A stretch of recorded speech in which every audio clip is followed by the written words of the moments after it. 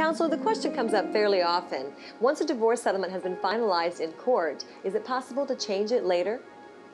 Generally speaking, sometimes it can be difficult to modify a judgment, particularly if you're talking in terms of property and debt issues. And that really is in regards to dealing with issues that are in the judgment. However, if property is left out or debts are left out, there is a provision under the family code that allows you to come back to court and have those dealt with afterwards in a much simpler process than having a trial or going through a settlement conference or something like that. If you're talking about items related to children, generally speaking, those are always modifiable.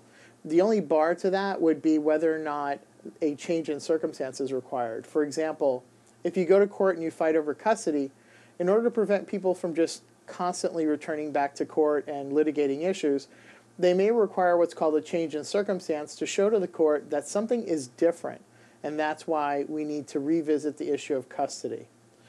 Child support, generally speaking, you can always modify if somebody's income changes or custody changes, as timeshare is a part of child support. Those issues you can revisit. Visitation is something that's fairly liberal in modifying in a judgment. As long as there's a good reason and it's in the child's best interest to modify visitation, you can generally return to court and have that done when you like.